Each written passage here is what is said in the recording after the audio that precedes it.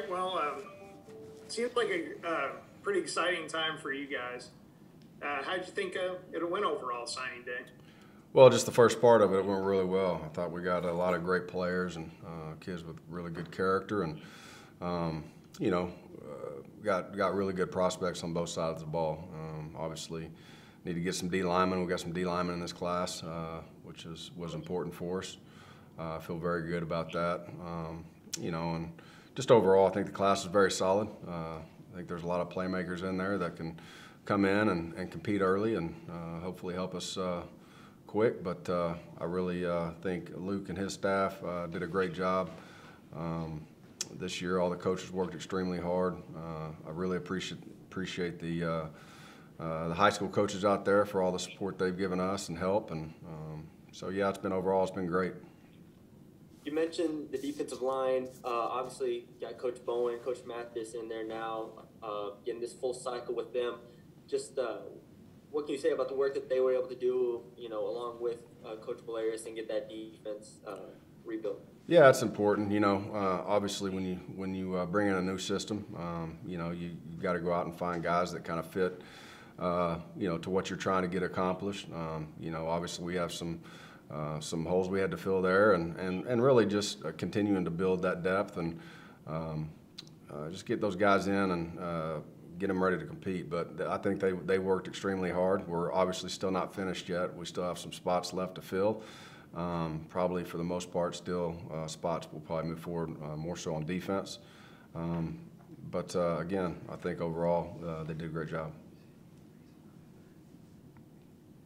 It seemed like such a different year and potentially a tough year to be able to, put together a class, and you guys were able to do that and get some really good kids here at the end, it looks like. Were you pleased with the way your staff was able to string this thing together and get you guys' class together for this particular? There's no doubt. I think it's been a challenge not only on the coaches but on the recruits, on everybody, on the coaches, high school coaches. Just kind of the way recruiting's been shut down, not being able to go out in the spring and having to evaluate in a different way, making sure that, really having to have constant communications with coaches and people in the community and, evaluating everything, not only as a player but student athletes all together. And yeah, it's been challenging for everybody, but, our coaches have done a great job of building those relationships and getting to know these kids and their families. And so I think that's been the most important thing. And again, really excited about how hard our guys worked, and I think we got some really good players. It seemed like you got a lot of really good players, right? Did getting to a bowl game help you guys close so well? I don't know if that had anything to do with it as much as just I think it's truly about the relationships you build. I think it's about staying on kids and making sure that there's constant communication. We have a great university to sell, and I think the most part it's selling our university, our administration, and what we have to offer for football, but also our academics. And I think the biggest thing though is just the relationships you build with families and these young men, and making sure they understand that you care about them. Their best interest is on your heart, and feel like they can come in here and do special things. So I attribute that more so to relationships than anything. What went into, to be able to get Caleb Johnson with how high he was rated and, signed to Oklahoma, committed to Oklahoma and decommitted there. Just what went into getting him and this whole process late? Well, I think just staying on him is key, and understanding that, when guys are committed up, sometimes they're not, 100% exactly know what they want to do. I know he wanted to catch the football. He's a guy with great speed that can really stretch the field. And so I think ultimately being able to stay close to home, the relationships we've built, and understanding they can come and play in an offense that knows how to feature guys and get the ball to guys with that playmaking ability.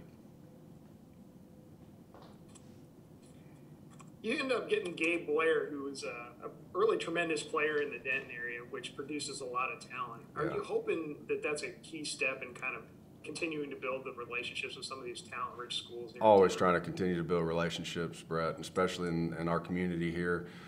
He's a stud now. Just watching him on the tape, he's physical, a guy that you see week in and week out. He dominates his opponents, and really, really excited about him, and really excited about the class Coach Blesh put together, offensive line-wise too. I think it's a really solid class. I know they will be excited to come in here and compete and earn his starting job eventually. But there's one thing I know about him: he's going to play nasty, and he's going to give everything he has. He loves ball.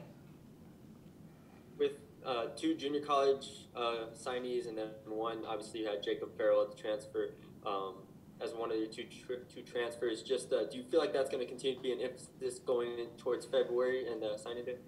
Yeah, we're again keeping our options open. I know there's going to be a lot of great players out there, and we're continuing to evaluate our needs and who's available. And so yeah, moving forward, we'll kind of not that we won't sign another high school kid, but moving forward, trying to get some guys that can come in here and give us immediate help and that fit our schemes. Do you feel like you guys got some players who will give you immediate help in this class? I think a lot of them have potential too.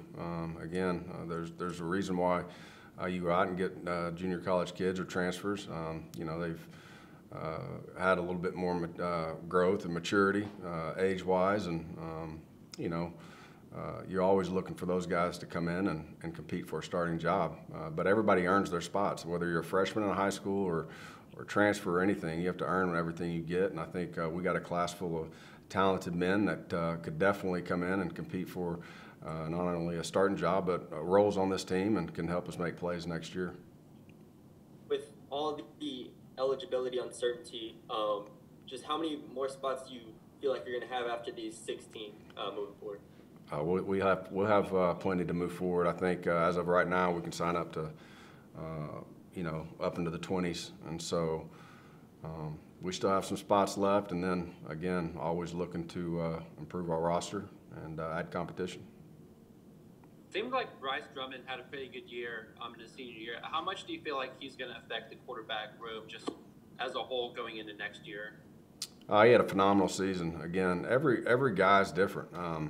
Some true freshmen come in and the speed of the game doesn't affect them as much as others. So I could sit here and tell you each and every guy on this piece of paper that could come in here and compete and earn a job or earn playing time, but it's all different. Year in and year out, you look up a couple years later and figure out everybody adjusts to it a little bit different. So we're going to let those guys come in and get comfortable within our program, our staff, and everybody's going to have opportunities to earn their reps and to earn their playing time. And again, it's no different from a freshman to a senior to a walk-on to full scholarship. Everybody's going to have opportunities to show why we're a better team when they're on the field. But Bryce says he had a phenomenal year. There's no doubt in my mind. Our relationship is the reason why he's here. Because he had a lot of fire there at the end that made me quite nervous. But he stayed true to who he is, and really excited about playing in this system. And we're glad that we could get him signed up. You mentioned hanging on to guys. This was kind of a crazy year for you guys with the amount of kids that decommitted and came in late. Was it a bit of a challenge this year with just the amount of movement there was in this class? Yeah, again, every year is challenging for different reasons. The biggest challenges this year is just not being able to sit down face to face with family and the prospects, and it's more like we're doing every week. It's more Zoom and virtual meetings and virtual visits, and so that's the challenging side of things. But every year is different. There's always challenges. It's just you got to figure out different ways to overcome it and get the best kids you can. Are you pleased with the way you guys closed? Was that pretty exciting for you to get a couple of these guys late? Yeah, there's no doubt. Again, I'm really excited about the way we closed, and we're still not done yet. Again, we still have another date coming forward, moving forward, and so you're always excited to get guys to come into your program that you feel like can one, fit your system, fit your core values and who you are, and it's fun to watch them on tape and get them here and kind of see throughout practice and throughout fall camp and all those things, you know, how they're adjusting. It's an exciting time for everyone.